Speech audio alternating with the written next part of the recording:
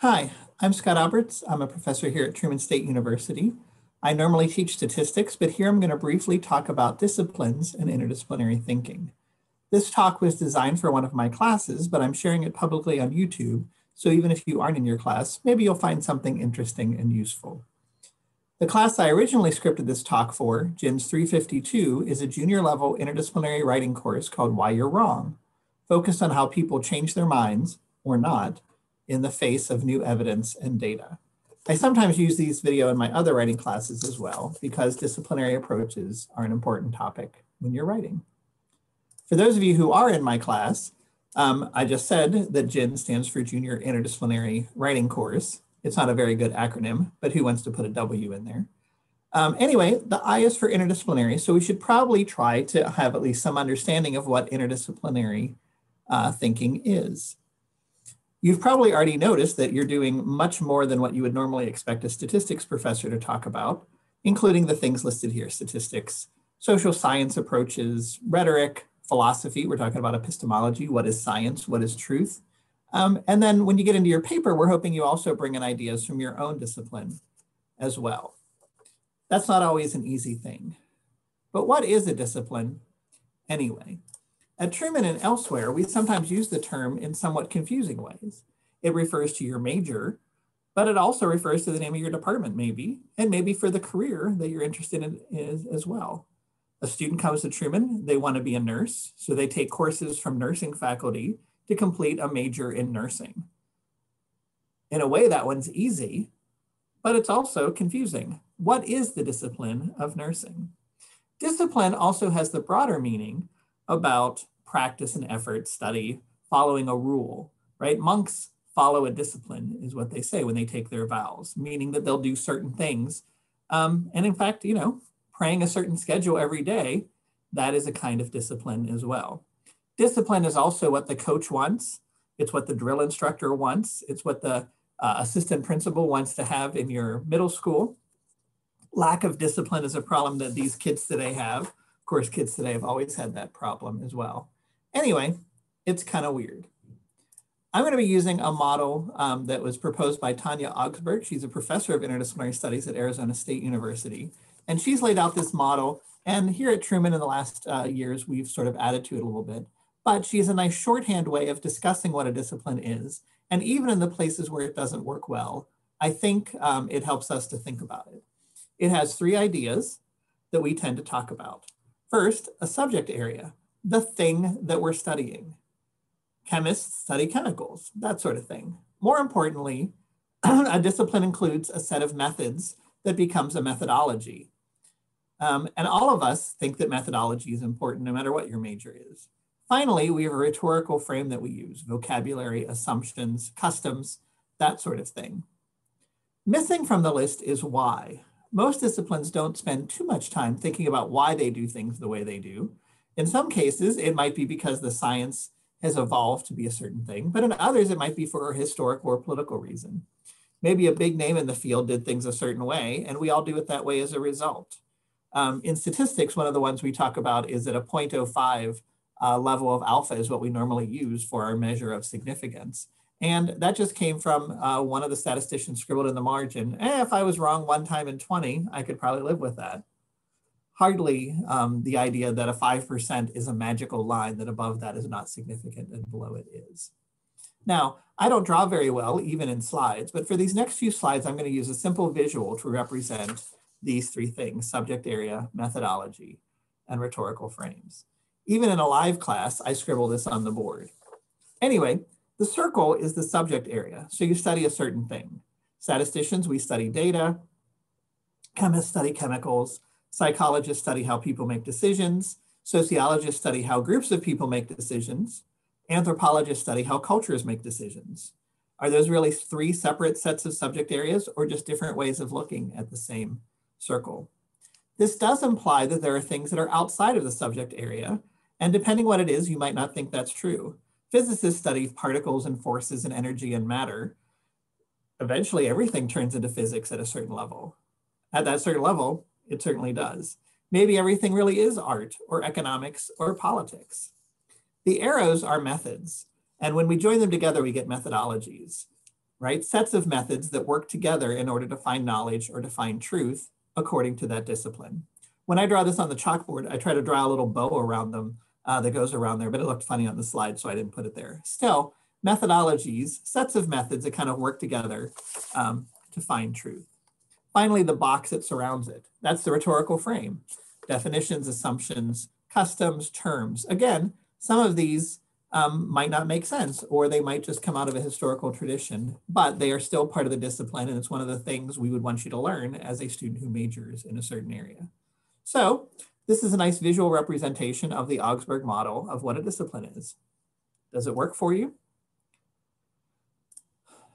Certainly history studies things from the past, but more than that, they do it in a certain way. Certainly not all things that study ye olde times are history, and certainly not all things that study money are economics. In fact, economics, as I say on the slide, studies scarcity, and they use a variety of models from other areas. Now, why don't you think about your own discipline, your own field? Does this model work for you? There's a discussion question about this for the class, so really think about it. Go ahead and pause it if you need to. I can wait. We know that there are some weaknesses to the model. For instance, we in statistics, we sometimes say that we're a methodology that goes around looking for a subject. So I learned cool statistics techniques.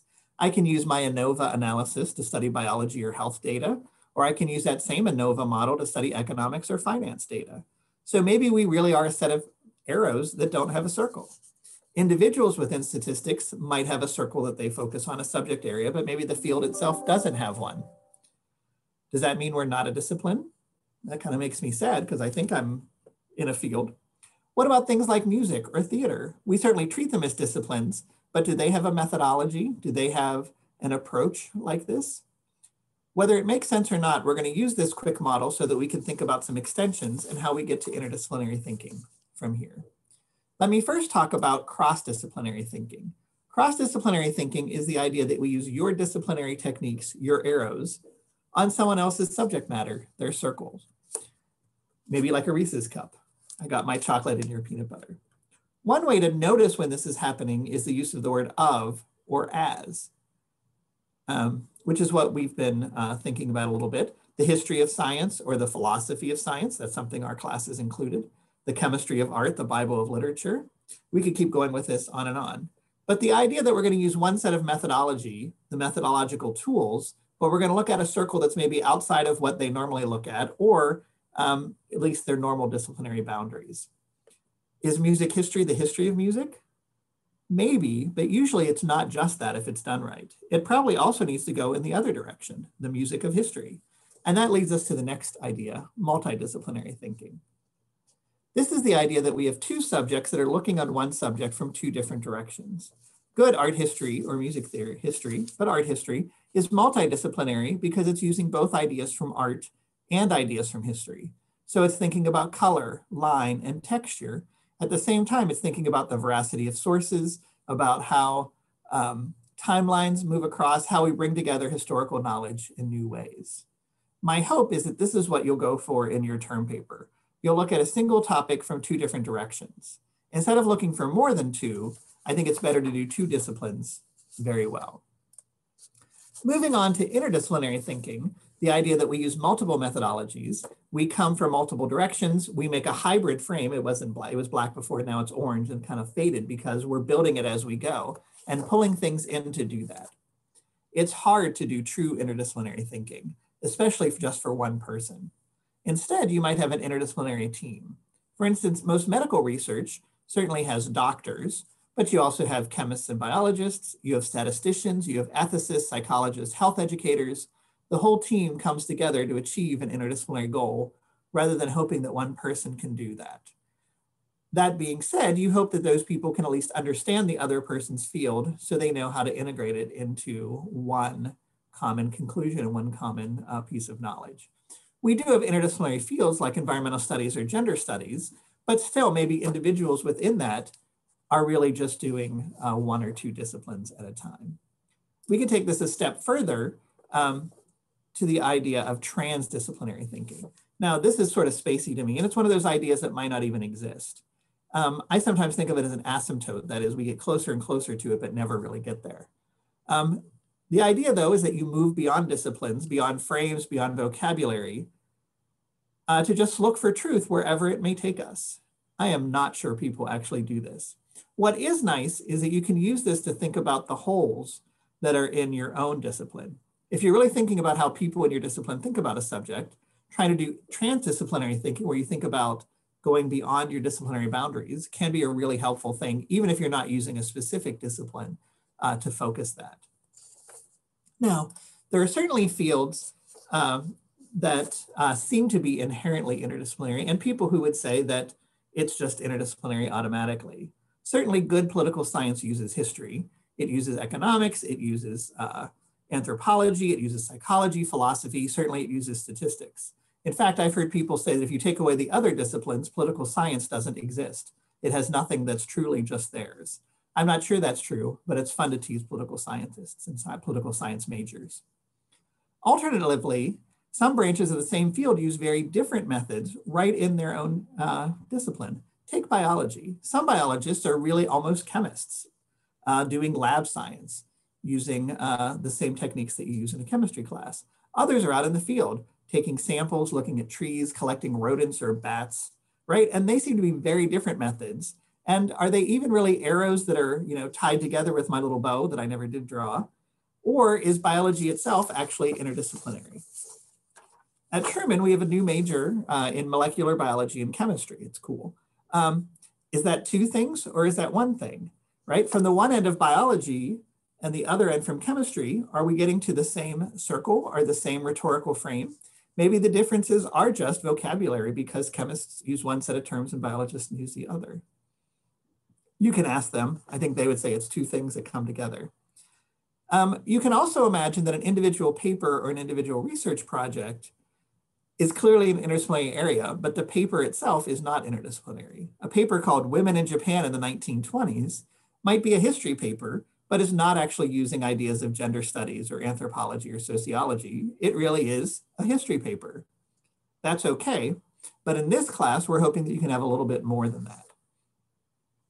And in fact, this idea that we can never become experts in an interdisciplinary area, if it takes a lifetime to become a master of one discipline, how could we do two at the same time in a junior level course? How can any of us be interdisciplinary or even multidisciplinary? Well, there are some signs that we can look for. Can you recognize the discipline when you see it? We ask you to take introductory courses all around campus. It's one of the ideas of being a liberal arts school. Does that help you do that? Does having that one course in psychology or history or English help you think about things in a certain way? Does it help you understand what that discipline is? How much do you as a non-expert need to know in order to help out with that? Can you recognize when someone is doing a discipline badly? Certainly we see people on the internet say stupid things all the time from a variety of disciplinary perspectives. Do I have to say, well, I'm not a psychologist, I can't really criticize that guy? I hope not, because we need all of us to point out stupid people on the internet and to help us move in a better direction from there.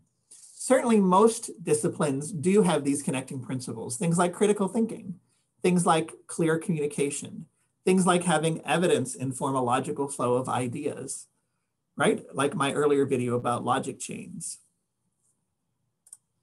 For the assignment that goes along with this video, I'm going to ask you to again watch a few different videos and to think about whether it's interdisciplinary, what disciplines are being used, does the person seem to really understand how that discipline works? Are they cross-disciplinary, multidisciplinary, or interdisciplinary?